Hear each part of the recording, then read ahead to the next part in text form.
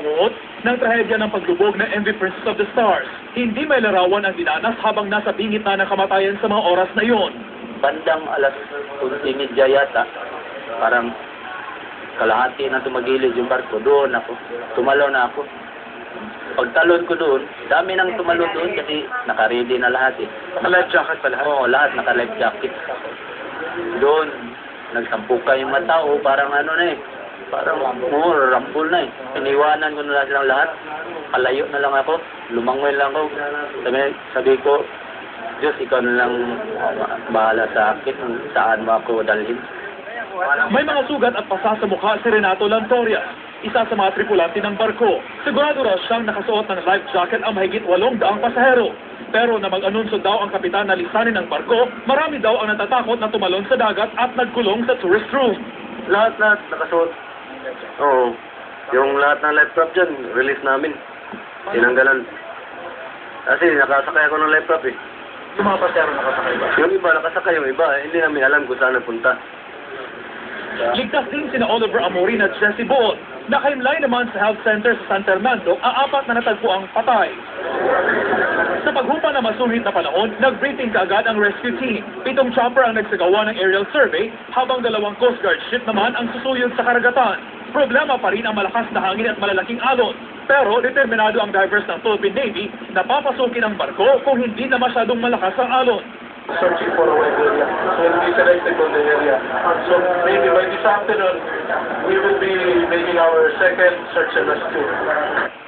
Nakatakda rin dumating bukas ang isang barko ng US Naval Force na tutulong sa rescue operation. Rico Lucena, patrol ng Pilipino, San Fernando, Romblon. Ipinatigil na ng Marina sa paglalayag ang lahat ng barko ng Sulpicio Lines para ma-inspeksyonan. Binuo na rin ang Board of Marine Inquiry upang maimbestigahan ang trahedya. Nagpapatrol man makapagal. Biyaheng Manila, Cebu ang MV Princess of the Stars na umalis ng North Harbor Pier 12, Biyernes ng alas 8 ng gabi. Ayon sa Philippine Coast Guard, hindi pa nila matiyak kung ano ang rutang dinaanan ng barko nang umalis ng Maynila. Ang nag-determine talaga nun ay yung kapitan ng barko. So, siya talagang may responsibility as far as any typhoon is concerned. Pero Sabado ng tanghali, nasa Sibuyan Island, Romblon na ang MV Princess of the Stars nang makatanggap ng distress call ang Sulpicio Lines buhat sa barko. Ang sabi ng kapitan, nagkaroon sila ng engine trouble, engine derangement or problem, and then that they were dead on the water. No? Ito yung report sa ating Coastal Action Center. Sumadsad ang barko sa sitio Kabitangan, Barangay Taclobo. Hindi na nakapagmaniobra kaya dito na binayo ng alon at hangin. Unti-unting lumubog ang MV Princess of the Stars, 1 kilometro mula sa baybay. May impormasyon ding nakalat na nagkabutas umano ang barko. Sa mga pagpasaherong barko sa buong Pilipinas, pinakamalaki ang MV Princess of the Stars.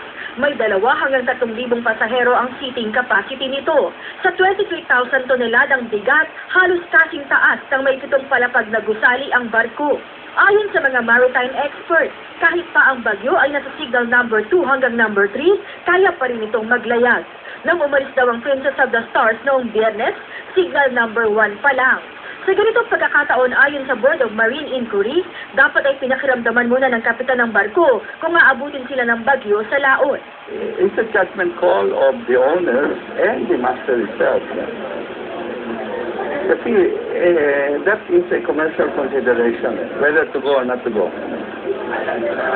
You have 800 people on board already. And therefore, yung owner, siyempre gusto niyang makaalis sa yung barko. Pinatigil na ng Marina sa paglayag ang lahat ng barko ng Sulpicio Lines para inspeksyonin. Binuo na rin ang 7-man team ng Board of Marine Inquiry upang maimbestigahan ang trahedya. Unang-una nga alamin ng Board of Marine Inquiry kung ano ang dahilan ng paglubog ng barko at kung sino-sino ang dapat managot sa trahedya. Binuo na din ang Task Force Princess of the Stars. Siguraduhin na maasikaso po yung mga pamilya ng mga nakasakay sa barkong lumubog. At kami naman po ay naniniguro na bukas po ang tanggapan ng Coast Guard. Maglalagay po tayo ng assistance center dito. Sa opisyal na bilang, umaabot sa 862 ang mga sakay ng MV Princess of the Stars. Sa 751, kasama na rito ang mga pasahero at concessionaires at 111 crew members. Ayon sa Philippine Coast Guard, 626 ang inisyal na pasahero ng MV Princess of the Stars. Pero dahil maraming barko ang nagkansela ng biyahe tulad ng Super Ferry at Negros Navigation, nagsilipatan sila sa MV Princess of the Stars. Sa pinakahuling tala, 28 ang nakaligtas, 6 na bangkay na ang na-recover sa rescue operation. Maan Makapagal, Patrol ng Pilipino.